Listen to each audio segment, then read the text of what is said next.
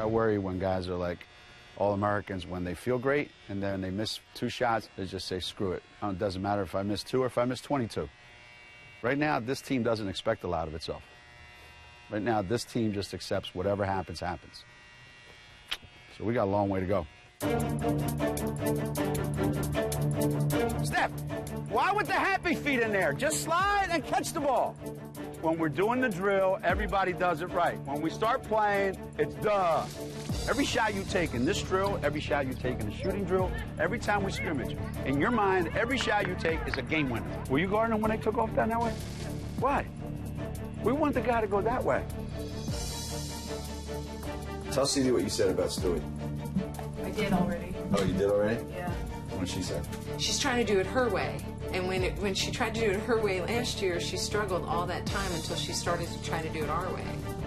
She's a, like, enigma, but she's good. She does have to grow up.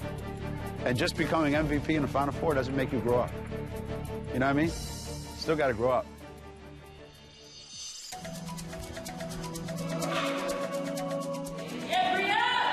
I'm always trying to work on my guns. Ah! Trying to work on my upper body, so get my back strong and stuff. Nicola, tutte cose buone, tutto a posto? Sì. Good. Risotto stasera qua. Sì. Roasted chicken and Asiago cheese risotto. I love this coach. He does an awesome job. This is a great place, and we're lucky to have him. And you know why we have to be really good friends? Because I'm the police chief. She's a...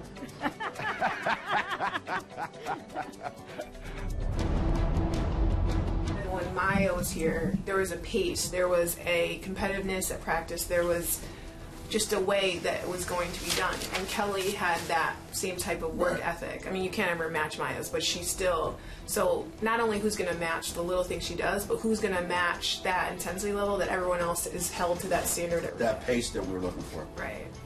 Who is going to do that? Good, Bria Hartley. Good, Bria Hartley. That's it, Kia Stokes. Come back strong. Good pass. Good pass. Good pass. I remember when we recruited her, everybody's like, she's never going to play there. Nobody else was recruiting her. Now she's the best center in the country. It's unbelievable. Every team has issues that they're trying to fix.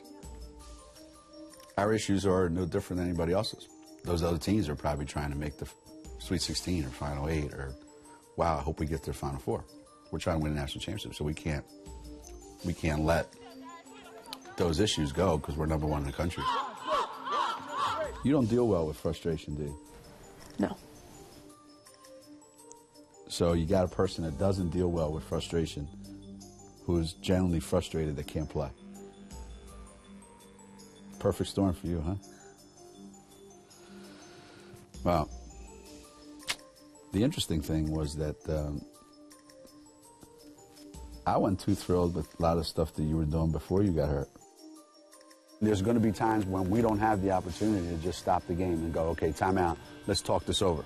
There's going to be times when you guys have got to figure it out on your own, and there's got to be times when, in a huddle, somebody's got to step up and say, this is what we're going to do, damn it, and let's get it done. And we welcome you to Gamble Pavilion in Stores for another edition of UConn Women's Basketball. Tonight, the top-ranked Huskies in an American Athletic Conference matchup. It doesn't matter who we're playing tonight. This is about how we're playing. This isn't about what the final score is going to be. It's more going to be about how we score. We have no control over who we play, but we have a lot of control over how we play. Understand? Let's go. Let's go. Together now. 1, 2, 3. Together.